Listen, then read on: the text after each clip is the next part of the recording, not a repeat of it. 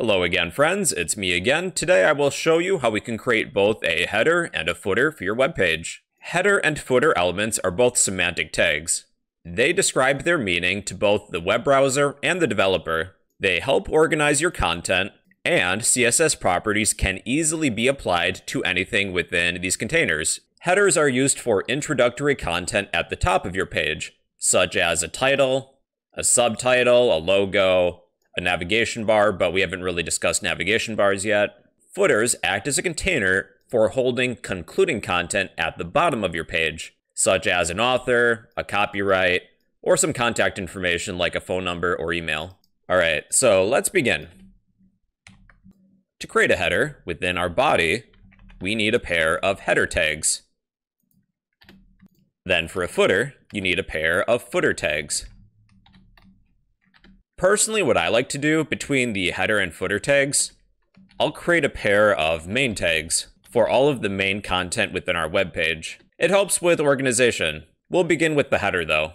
The header element is a container for holding introductory content at the top of our page. This is where you may see a title, like an H1 header element.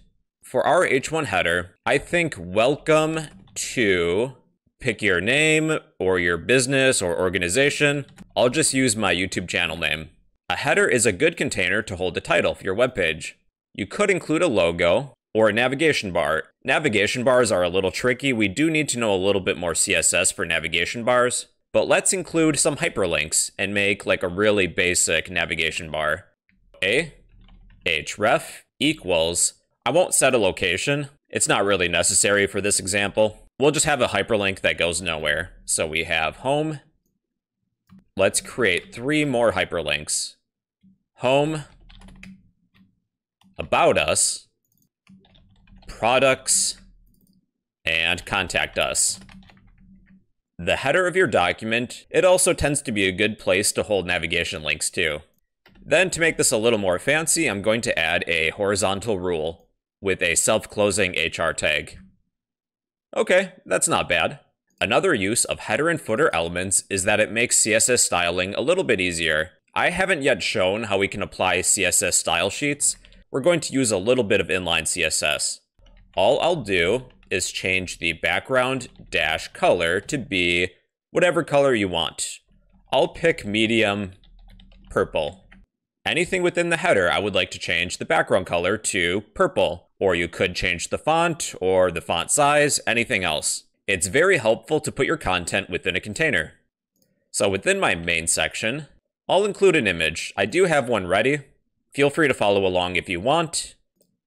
Within my main element, let's begin with the title for the main content. I'm going to use a smaller heading like H4. What would be a good title for the main content? Check out these cool moves. Maybe I'll use a colon. I'll include an image. We need a self-closing image tag. The source will equal the name of my file, including the extension. And it is good practice to add some alternative text. Profile pic is good. So there's my image. Then I'll add some text within a paragraph. We need a pair of p tags. I'll generate some sample text in VS Code. You can type lorem, then tab. And here's some sample text. So that is the main content of my page. Lastly, let's work on the footer. The footer is a container for holding concluding content at the bottom of your page. I'll begin with a horizontal rule because I think that looks good. Let's include some information about the author. Author, colon, type in your name. I'll add a line break after. So we have author, then a copyright symbol. Using HTML to include the copyright symbol, you can type ampersand, copy, semicolon. So we have a copyright symbol. I'll add the text copyright reserved, then add a break. Then I'll add an email. This will be a link. We need an anchor tag. Set the href attribute to be mail to, colon, then an email address. I'll make one up. Brocode@fake.com. Close the anchor tag. Then I need some text. brocode@fake.com. Feel free to use your own email. I'll make my email a little bit smaller by using a pair of small tags. So enclose our hyperlink with small. There we are. And I'll change the background color to with the style attribute. Within the opening footer tag, I will paste that style attribute. I'll pick the same color of medium purple. Alright everybody, so those are headers and footers. They help organize your content, as well as make applying CSS a little bit easier, because you can target everything within the header or footer elements. And those are headers and footers in HTML.